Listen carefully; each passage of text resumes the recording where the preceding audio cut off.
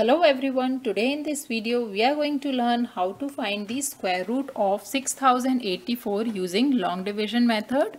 So I have already uploaded a lot of videos regarding long division method. You can check out that video to understand the long division method. Here we are going to use this method for finding the square root of 6084.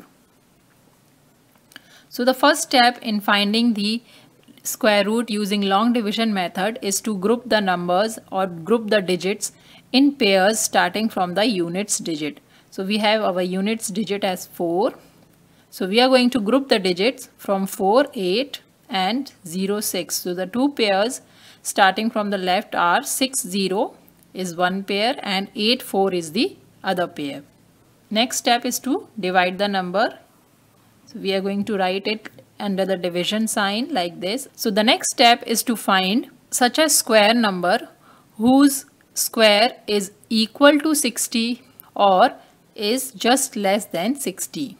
So we have our square numbers as 1 square is 1, 2 square is 4, 3 square as 9, 4 square as 16, 5 square is 25, 6 square as 36, 7 square as 49, 8 square as 64.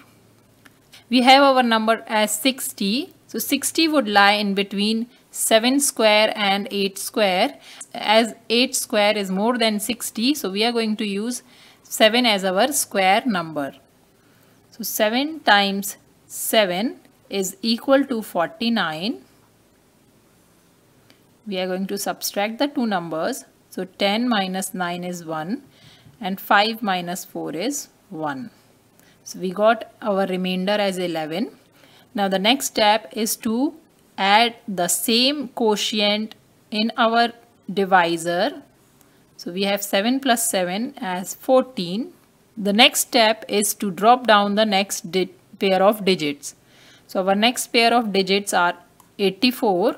So we'll drop down 84. So our dividend is now 1184.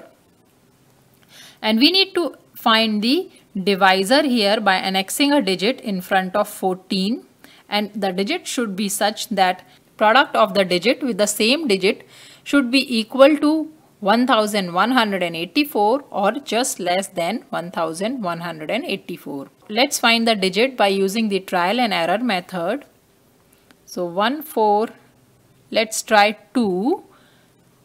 142 times 2 is equal to 2 times 2 is 4, 2 times 4 is 8 and 2 times 1 is 2. 284, which is very less than 1184. So let's try a bigger digit here. Let's try 146 and multiply it by 6. So 6 times 6 is 36. 3 is carried over. 6 times 4 is 24. 24 plus 3 is 27. 2 is carried over. 6 times 1 is 6 plus 2 is 8. So this is also less than 1100. Let's try a digit which is bigger than this. So let's try 8. So 148 times 8.